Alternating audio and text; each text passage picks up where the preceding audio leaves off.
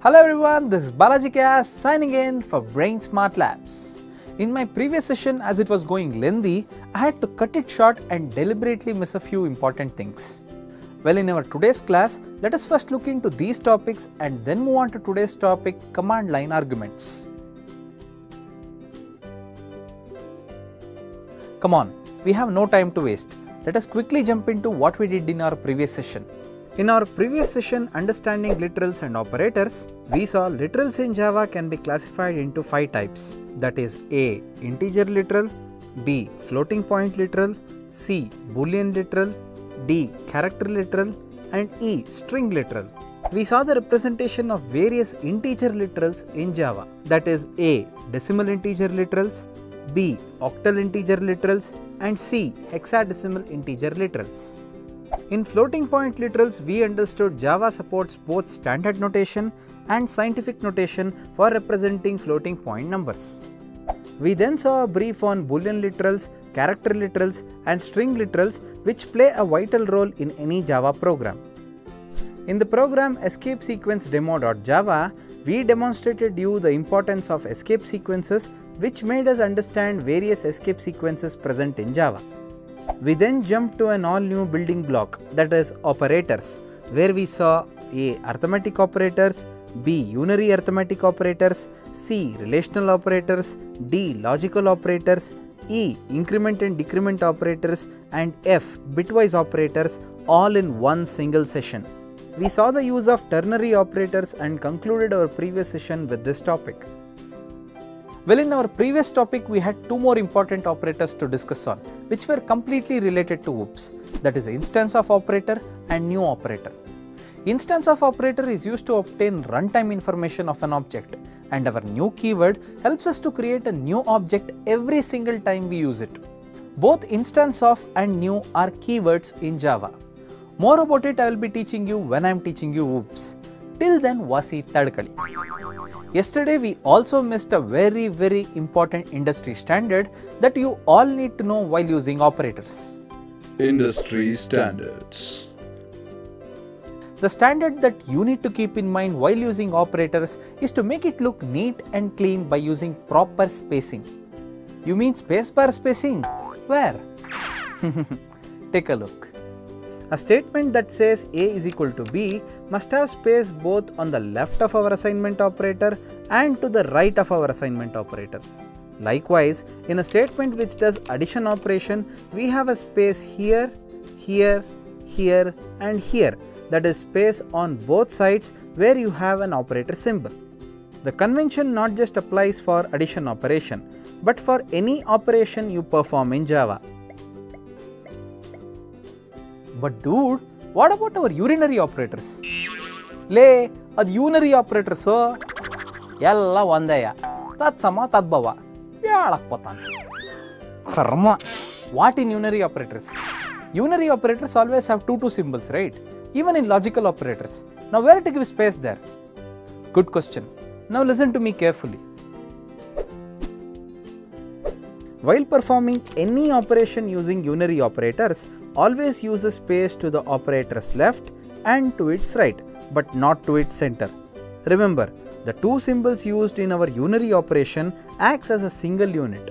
Please use your brain before adding any space anywhere. Likewise, in the below logical expression, we have to use a space here, here, here, here, here, and here. And for heaven's sake, no space over here and here, as these operators act as a single unit. Industry standard conventions are very important when you are inside this corporate world.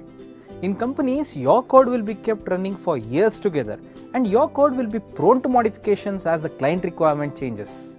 Tomorrow, if no one can understand your code what you have written, it will be a huge loss for the company as they have to shell out more money on maintenance hours. The only way they can save money over here is by including certain standards on every developer they have in their company. Conventions I teach you must be in your blood before you set foot into any software company today. Mind it. Command line arguments in Java. There is one more thing I missed saying in my previous class. You might have noticed that I stress on a few topics 2 or 3 times, but for the other topics I take it very lightly and won't stress it again and again. Reason being, these topics will come to you on the fly by doing more and more programs prescribed in my curriculum. Topics like literals and operators, I just finished both the topics in one single session. Whereas topics like arrays and data types, I took one whole session to explain it to you in detail. Still, many topics like multidimensional arrays, unary logical operators are kept pending, but I deliberately skipped those topics. If you ask me why, it is for you to gel with the subject. I am not here to just complete the syllabus and run away. When you have accepted me as your teacher, it's my responsibility to make everyone understand every bit of the subject. Believe it or not, each video is costing me somewhere around 90,000 rupees, but I am not keeping that into consideration. Education for me is not business. Education for me is education. Oh, really? I am here to educate, and the reason for me to stay on screen should serve its purpose, no matter what it takes. That is correct. If I am spending all my hard-earned money and resources over here, I can ask you one small thing in return: dedication. Please maintain proper notes and practice all programs I teach before entering the next class. If you still don't want to listen to my words and show least importance for what I am telling, what's the point in making all these videos? It is just ghorkalle mele male surudante sarvagna. That's it. ಕಲಿಯಕ್ಕೆ ಯೋಗ್ಯತೆ ಇರೋರು ಕಲಿತಾರೆ, ಯೋಗ್ಯತೆ ಇಲ್ಲದರೋರು ಬಿಡ್ತಾರೆ. ವಿಡಿಯೋದಲ್ಲಾದ್ರೇನು, ಇನ್ಸ್ಟಿಟ್ಯೂಟಲ್ಲಾದ್ರೇನು ಕಲಿಬೇಕು ಅಂತಿದ್ರೆ ಎಲ್ಲಾನ ಕಲಿತಾರೆ. ಅದಕ್ಕೆ ನಾನೇನು ಮಾಡೋಕ್ಕಾಗತ್ತೆ? Moving on, let us continue with our next topic, command line arguments. Command line arguments in Java. Well, you all know how we used to do arithmetic operations before. That is, declare int a is equal to 5, declare int b is equal to 6, and finally say int c is equal to a plus b. In this style of coding, the values in your program are coming from the program itself, and here user has no role to play. Such programming techniques in industry today are called hard coding techniques. Well, in this class, I'll be teaching you how to take inputs directly from the user. Welcome to the world of command line arguments.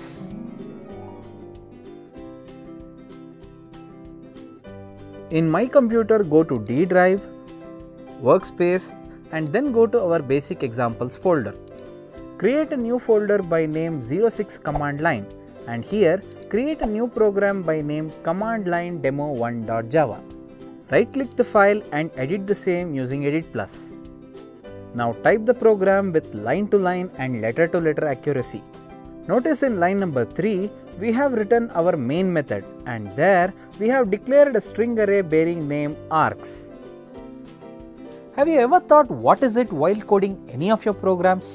Satyavaglu illa guru, yochane kuda madilla. The array args parameter that we declare in our main method helps us to retrieve the input values from the users in the form of string literals.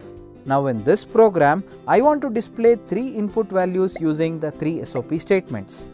I also have a logic written to concatenate these string inputs and to display it as an output. All I need to do is compile the file using the command Ctrl+1.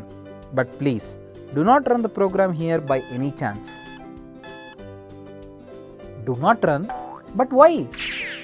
We are just compiling the file here because once we compile the file, we will be getting a .class file in the same folder where our source code is present. Now in our command prompt, if we go to the same location where our .class file is present, we can run the file with very little effort. To pass the input arguments to our program, all we need is to type java space class name space ring space ringa space roses. Make sure you have given space here, here, here and here. Press enter to run the program and kaboom! Now there is the output of the program, whose input is supplied real time by the user with no hard coding. Come on, let us try one more time. In command prompt window, type java space class name space ding space dong space bell. Make sure you have given enough space here, here, here and here. Press enter to run the program and kaboom! We have got a totally different output this time for the new set of inputs we have provided. Wow dude, that's simply amazing. It's just like our scanf statement in C language. Simply wow. Wow! So to understand this topic, I need to first learn arrays what you have thought. Interesting. You are absolutely right.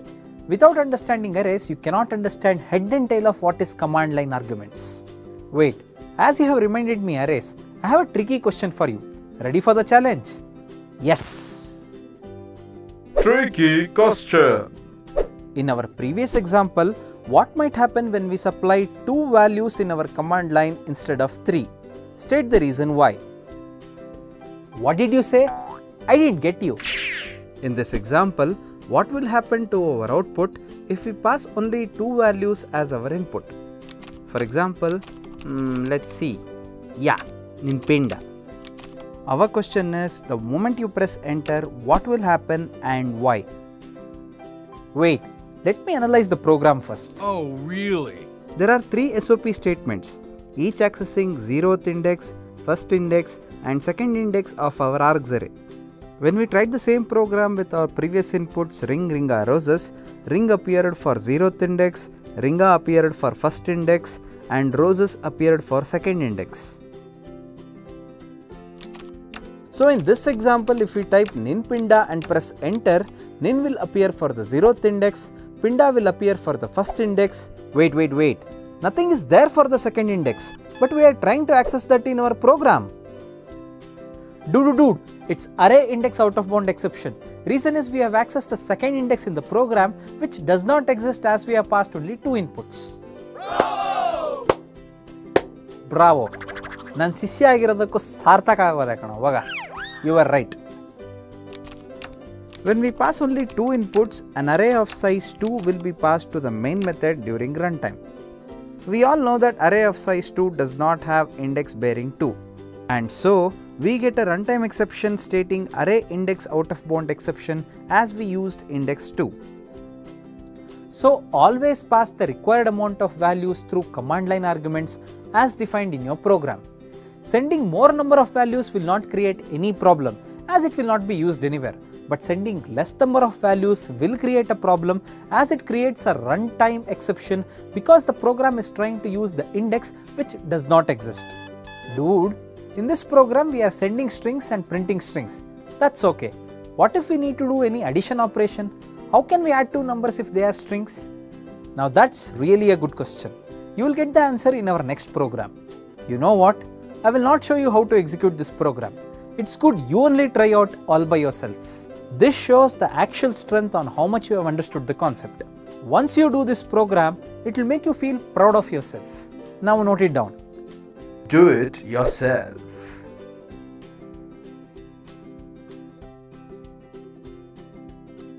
Command line addition program.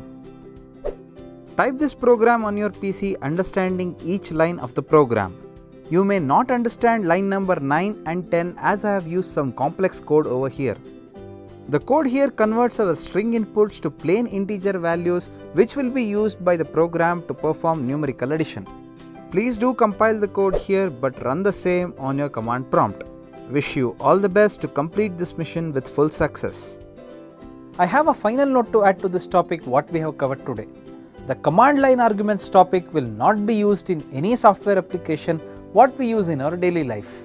To capture the inputs, we have fancy graphical user interfaces and the user will be expecting the same interface for us to show the output.